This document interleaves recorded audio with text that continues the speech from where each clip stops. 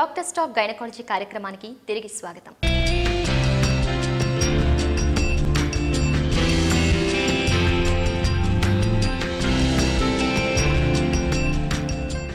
Premature ovarian failure అనేది ఎంత సాధారణం?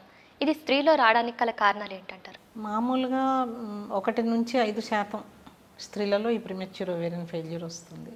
ఇది రావడానికి కారణాలంటే మళ్ళీ తిరిగి రకరకాల కారణాలు ఉండొచ్చు. అంటే బై బర్త్ ఆ అమ్మాయి కాన్స్టిట్యూషనల్గానే, అంటే కొంతమంది పుట్టుకతోనే అండాల నిలువ మనం ఇందాక చెప్పుకున్నట్లుగా పుట్టేటప్పటికి 10-20 లక్షలు కాకుండా పుట్టేటప్పటికి 2-3 లక్షలే ఉన్నాయనుకోండి. అటువంటిప్పుడు అవన్నీ చాలా త్వరగా ఖర్చు అయిపోతాయి. అందుకని అమ్మాయికి నెలసరి అనేది చాలా త్వరగా ఆగిపోవచ్చు. మెనోపాస్ అనేది చాలా లేత వయసులోనే వచ్చేసేయచ్చు. సో అండాల నిలవ బట్టి ఒకటి ఉంటుందంటే పుట్టుకతో కాన్స్టిట్యూషనల్, పుట్టేటప్పటికి నీ ఓవేరియన్ రిజర్వ్ అంటారు దీన్ని ఇంగ్లీష్లో చెప్పాలంటే. ఈ ఓవేరియన్ రిజర్వ్ అనేది ఎంత ఉంది, ఎంత రిజర్వ్తో పుట్టారు అన్నది చాలా ముఖ్యమైన పాయింట్. మనకి ఓవరీస్ ఎప్పుడు పనిచేయటం మానేస్తాయి అన్నది దీనివల్ల కూడా నిర్ధారితం అవుతుంది ఒకటి. రెండవది, పుట్టుకతో అంతా మామూలుగానే ఉన్న ఏదైనా వేరే ఇతర కారణాల వలన కూడా ఈ అండాలు ఏవైతే ఉన్నాయో అవి నశించిపోవచ్చు. అంటే ఈ కారణాలు మామూలుగా ఏముంటాయి, మిగతా endocrine disorders, diabetes, thyroid problems వీటితో కావచ్చు. ఒక్కొక్కసారి ఆటో ఇమ్యూన్, అంటే మనకు ఆటో ఇమ్యూన్ డిసీజ్ అంటే శరీరంలో వ్యాధి నిరోధక వ్యవస్థ ఎప్పుడైతే మన శరీరంలో భాగాలకి వాటికి యాంటీబాడీస్, వాటిని మన శరీరంలో భాగాలను ఫైట్ చేయడానికి యాంటీబాడీస్ తయారు చేస్తుందో దాన్ని ఆటో ఇమ్యూన్ డిసీజ్ అంటారు. అంటే ఉదాహరణకి ఎస్ఎల్ఈ కానీ, systemic lupus ఎరిథమెటోసిస్, rheumatoid arthritis, psoriasis, ఇటువంటివన్నీ చాలా వరకు ఆటో ఇమ్యూన్ డిసీజెస్ అన్నమాట. ఈ ఆటో ఇమ్యూన్ డిసీజ్లో ఓవరీ అండాశయాల్లోని కణాలకి కనుక యాంటీబాడీస్ తయారైతే అప్పుడు కూడా అండాశయాల్లో ఇవి నశించిపోవచ్చు. లేదా యాట్రోజెనిక్, అంటే మనం చేసిన దానివల్ల, ఉదాహరణకి ఓవరీలో చిన్న వయసులోనే ఓవరీలో క్యాన్సర్ వచ్చింది, ఆటోమేటిక్గా గర్భాశయము అండాశయాలు అన్నీ మనం తీసేస్తాం. మరి కొంతమందిలో సివియర్ ఎండోమెట్రియోసిస్ ఉంటుంది, కొంతమందిలో యూట్రైన్ క్యాన్సర్ వస్తుంది, కొంతమందిలో ఇంకా వేరే సివియర్ పెల్విక్ ఇన్ఫ్లమేటరీ డిసీజ్ ఉంటుంది. వాళ్ళు ఎంత విపరీతంగా బాధపడుతూ ఉంటారంటే 30 ఏళ్ళ వయసులో, ఒక్కొక్కసారి ఇంకా చిన్న వయసులో కూడా ఇంకా వేరే గతి లేక ఏ మందు పనిచేయక కనీసం ఆమెకి ఉన్నన్నాళ్ళు కంఫర్టబుల్గా నొప్పి లేకుండా క్వాలిటీ ఆఫ్ లైఫ్ బాగుండాలని చెప్పి ఆ యూట్రస్ ఓవరీస్ తీసేయాల్సి రావచ్చు. బాగా సివియర్ ఎండోమెట్రియోసిస్లో ఎన్నోసార్లు చేస్తాం, 35 ఏళ్ళకి 40 ఏళ్ళకి కూడా చేయాల్సి రావచ్చు. అప్పుడు ఈ జబ్బులు ముఖ్యంగా ఓవరీకి సంబంధించిన జబ్బులు కనుక, మనం ఓవరీ కనుక తీయకపోతే ఈ జబ్బుకి రిలీఫ్ ఉండదు. అందుకని ఓవరీస్ తీసేసినప్పుడు న్యాచురల్గా వాళ్ళకి ప్రీమెచ్యూర్ ఓవేరియన్ ఫెయిల్యూర్ వచ్చేసినట్టే. సో మనం సర్జరీ చేసి ఓవరీస్ తీసినప్పుడు అప్పుడు వస్తుంది. లేదా కొంతమందికి వేరే ఇతర కారణాల వల్ల కూడా, వేరే రకాల క్యాన్సర్లు, వేరే రకాల ఆ లోపల పెల్విస్ లోపల ఉండే వీటి వలన రేడియేషన్ ఇవ్వాల్సి వచ్చినప్పుడు, రేడియేషన్ ఇచ్చినప్పుడు ఏమవుతుందంటే ఈ మనకి వేగంగా కణాలు ఏవేవైతే పెరుగుతాయో లోపల అవన్నీ నశించిపోతాయి. అండాశయాల్లో ఉండే జర్మ్ సెల్స్, ఆ ప్రైమార్డియల్ ఫాలికల్స్ అవన్నీ కూడా రేడియేషన్కి ససెప్టబుల్, ఆ విపరీతమైన హీట్కి తట్టుకోలేక అవన్నీ కూడా పోతాయి అన్నమాట. దానివల్ల ఫెయిల్ అయిపోతాయి. అటువంటి వారికి వస్తుంది.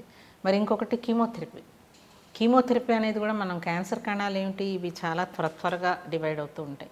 ఈ జర్మ్ సెల్స్ అనేవి కూడా, అంటే స్త్రీకి సంబంధించిన ఎగ్స్ కానీ, పురుషుడికి సంబంధించిన స్పర్మ్స్ కానీ, అవి కూడా త్వరగా తయారవుతూ ఉంటాయి. ర్యాపిడ్లీ డివైడింగ్ సెల్స్ అన్నమాట. సో వాటి మీద కీమోథెరపీకి చాలా ప్రభావం ఉంటుంది. వేరే కారణాల వల్ల వేరే జబ్బు కోసం కీమోథెరపీ తీసుకుంటే వాళ్ళకి ఈ ఎగ్స్ కూడా పోతాయి అమ్మాయిలకి. సో మనం ఇచ్చే చికిత్స వలన అండాలు నశించిపోవటం అది ఒక కారణం. పోతే ఇంకా కొంతమందిలో అసలు మనం ఇందాక అనుకున్నాం పుట్టుకతోనే తక్కువతో పుడతారని, ఈ జెనెటిక్ ప్రాబ్లమ్స్ ఉంటాయి, క్రోమోజోమల్ ప్రాబ్లమ్స్. అంటే వాళ్ళకి ఓవరీ టిష్యూ సరిగ్గా ఉండదు, అసలు ఓవరీస్ ఏర్పడవు, స్ట్రీక్ ఓవరీస్ అంటారు. వాటిల్లో అసలు బొత్తిగా ఏర్పడకపోతే అసలు పుష్పవతి కావటమే జరగదు, ప్రైమరీ మెనోరియా, అసలు మెన్సెస్సే మొదలు కాదు. అలా కాకుండా కొంత టిష్యూ కొంచెం బాగుండి మొసైకిజం అంటారు, అంటే కొంత బాగానే కొన్ని కణాలు బాగుంటాయి, కొన్ని కణాల్లో తేడా ఉంటుంది. అటువంటప్పుడు వాళ్ళకి తొందరగా ఓవేరియన్ ఫంక్షన్ అయిపోతుంది. సో ఇటువంటి కారణాలు ఉండొచ్చు. ఫెమిలియల్గా కొంతమందికి కొంచెం త్వరగా పోతాయి. ఇవన్నీ కారణాలే ప్రీమెచ్యూర్ ఓవేరియన్ ఫెయిల్యూర్కి. ఓకే డాక్టర్ గారు, ప్రీమెచ్యూర్ ఓవేరియన్ ఫెయిల్యూర్ యొక్క లక్షణాలు ఎలా ఉంటాయి, అవి ఏంటి? మామూలుగా మెనోపాస్లో వచ్చే సిమ్టమ్స్ లాగానే ఉంటాయి. అంటే కానీ ఇది చిన్న వయసులో రావటం వలన వీటి ఉధృతం ఇంకా ఎక్కువగా ఉంటుందన్నమాట.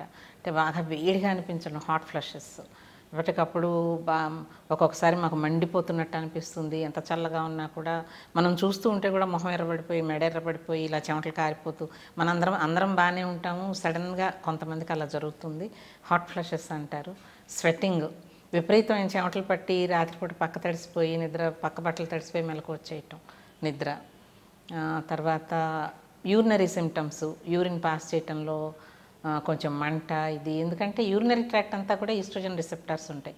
ఎప్పుడైతే ఈ ప్రిమెచ్యూర్ ఓవేరియన్ ఫెయిల్యూర్ అవుతుందో అప్పుడు తరచుగా యూరినరీ ట్రాక్ట్ ఇన్ఫెక్షన్స్ రావటం జరుగుతుంది. తర్వాత నిద్ర పట్టకపోవటం, చికాకు, మూడ్ స్వింగ్స్, మరి ఇరిటబిలిటీ, ఫెటీగ్, ఊరికే అలసిపోవటం ఎక్కువ పని చేయకుండా, ఇటువంటి లక్షణాలు. అంటే మామూలుగా 50 దాటిన తర్వాత అంటే ఏంటంటే ఇవన్నీ కూడా యాక్సెప్టెన్స్ ఉంటుంది. అంటే ఓకే, మనకి వయసు పెరుగుతుంది, మనకి వయసుతో పాటు సహజంగా వచ్చే లక్షణాలను కొంతవరకు వాళ్ళు సరిపెట్టుకోవడానికి కూడా ట్రై చేస్తారు. చిన్న వయసులో వచ్చేటప్పటికి they are not mental preparation అనేది ఉండదు. దాంతో ఇవన్నీ మరీ విపరీతంగా కనపడతాయి అన్నమాట.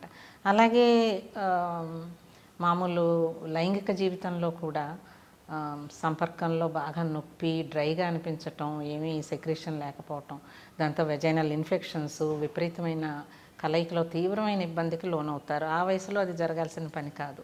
అందుకని చెప్పి ఇవన్నీ కూడా ముందుగానే లేత వయసులోనే రావటం, ఎప్పుడైతే ఈ ఓవేరియన్ ఫంక్షన్ నిలిచిపోయిందో ఈ లక్షణాలన్నీ వస్తాయి. వీటితో పాటుగా ఇంకా నెలసరి ఆగిపోవటం, అది అన్నిటికంటే ముఖ్యమైనది. మామూలుగా మా దగ్గరికి ముందుగా వచ్చేది ఇదేంటి 2 నెలలు అయింది, 3 నెలలు అయింది, కొన్నాళ్ళ పాటు మందులు వాడినప్పుడు వచ్చింది, మళ్ళీ మానేశాక మళ్ళీ అసలు రావటం లేదు అని చెప్పి టెస్టుల కోసం వస్తారు. అప్పుడు మనం గుర్తుపట్టడం జరుగుతుంది నెలసరి రాకపోవటం. అలాగే ఇంకా పిల్లలు కూడా అండం విడుదల కాదు కనుక పిల్లలు కూడా పుట్టరు. ప్రెగ్నెన్సీ కొరకు ట్రై చేస్తున్నాము, నెలసరి రావట్లేదు, ప్రెగ్నెన్సీ కూడా రావట్లేదు, పిల్లలు పుట్టడం లేదు. ఇది ఇంకొక లక్షణం. సో ఇవన్నీ మామూలుగా. ఇంకపోతే ఇంకా మనకి తీవ్రమైన ప్రమాదకరమైన లక్షణాలు కూడా ఉండొచ్చు ఈస్ట్రోజన్ డెఫిషియన్సీ వల్ల. ఓకే డాక్టర్ గారు, ప్రీమెచ్యూర్ ఓవేరియన్ ఫెయిల్యూర్ అయితే ఎటువంటి రిస్క్స్ ఉంటాయి?